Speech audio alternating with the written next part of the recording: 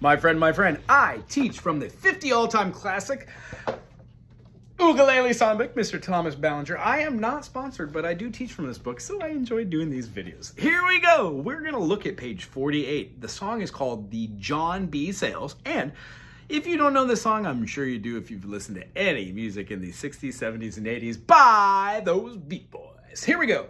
It's in the key of G, meaning there's one sharp. That sharp is F sharp. So when we play G major, when we play an A minor, a B minor, C major, D major, E minor, F sharp diminished, and then G, those are all of our 7 chordal structures in the diatonic chords. So what we're looking at here through this song is 3 chords: the 1, the 5, and the 4. G major, D major, and C.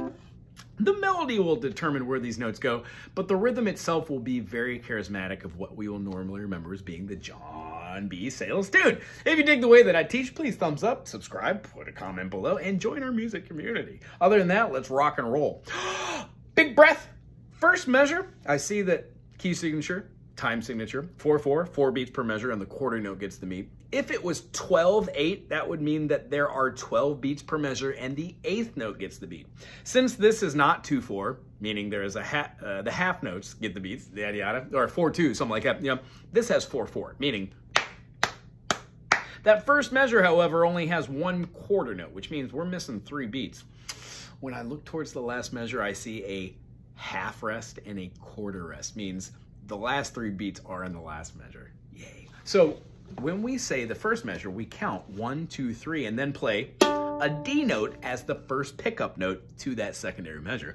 1, 2, 3, hoist up, John B. Sails, 2, 3, 2, 2, 2, 2, 3, 2, 2, 3, rest, 2, 2, 2, 2, 3, 5, 5, 3, 2, open, rest, 2, open, 2, and then we're going to play that same G again, right here on the 3. It's going to hold out for 3 beats because it's a dotted half note. 1, 2, 3, rest.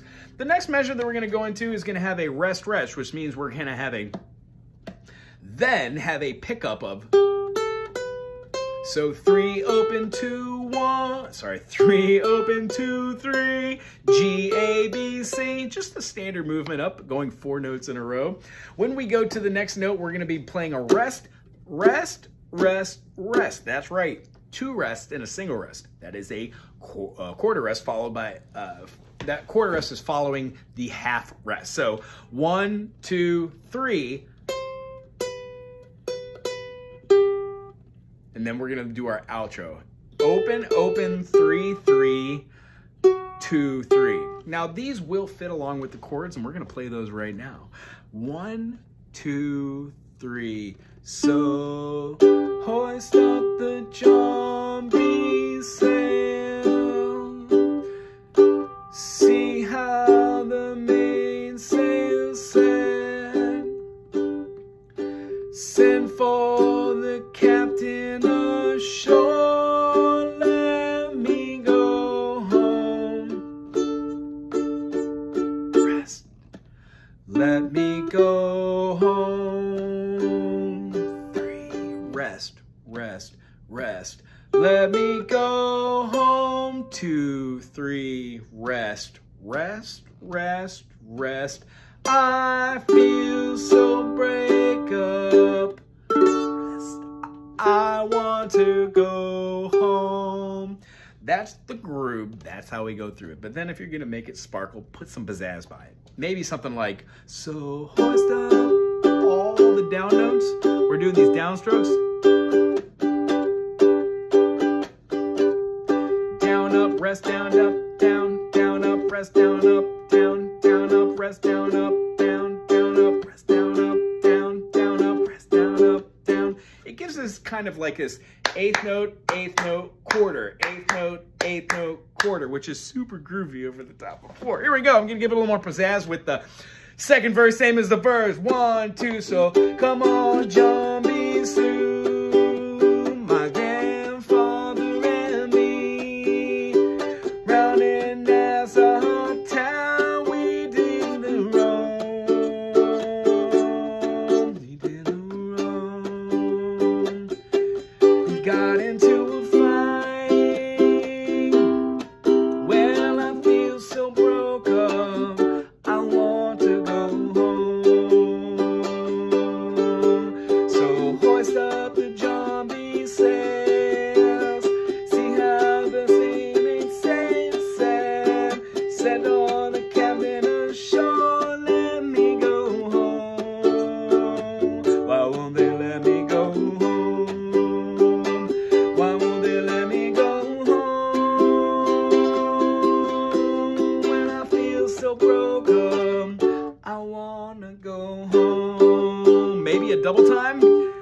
key change. Man, no, that'd be a little bit too much. Anyway, I really enjoyed doing this video. I hope you enjoyed it too. Please thumbs up, subscribe, share this with a buddy.